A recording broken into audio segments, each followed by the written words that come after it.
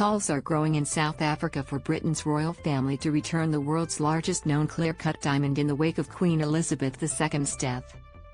Known as the Great Star of Africa or Cullinan I, the diamond is cut from a larger gem that was mined in South Africa in 1905 and handed over to the British royal family by South Africa's colonial authorities. It is currently mounted on a royal sceptre belonging to the Queen. For more royal family-related news and videos, check out Royal Family demands for the return of the Great Star of Africa and other diamonds, along with calls for repatriations, have intensified since the Queen's death. Many South Africans view Britain's acquisition of the jewels as illegitimate. National conversation. The Queen's death has opened up a conversation about colonialism and how it relates to her legacy. South African media has been debating ownership of the gem, along with demands for the payment of reparations.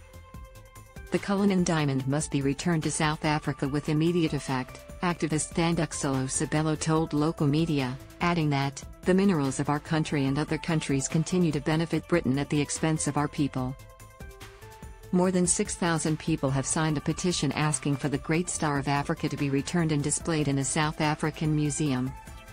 A member of the South African Parliament, Vuyo Wethuzungula, urged his country to demand reparations for all the harm done by Britain and also demand the return of all the gold, diamonds stolen by Britain.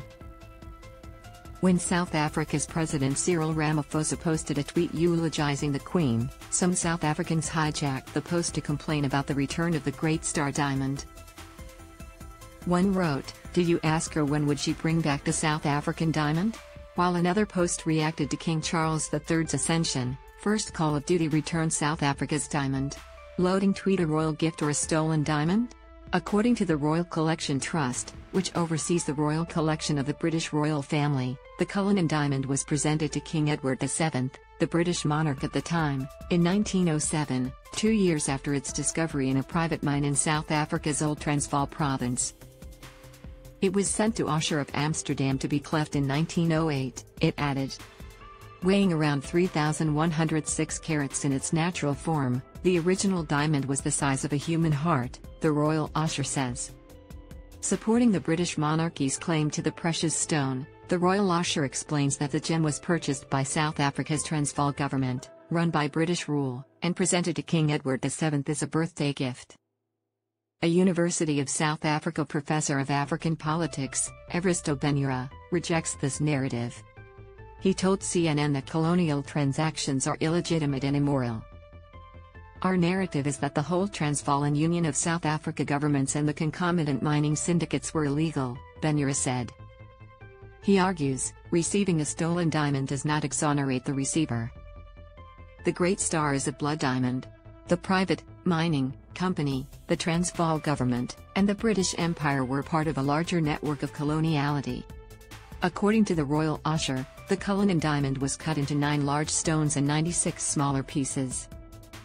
The largest of the stones was named the Great Star of Africa by King Edward VII, who also named the second largest cut stone the smaller Star of Africa. The larger diamond was set in the sovereign sceptre with cross, and the second cut stone was mounted in the imperial crown.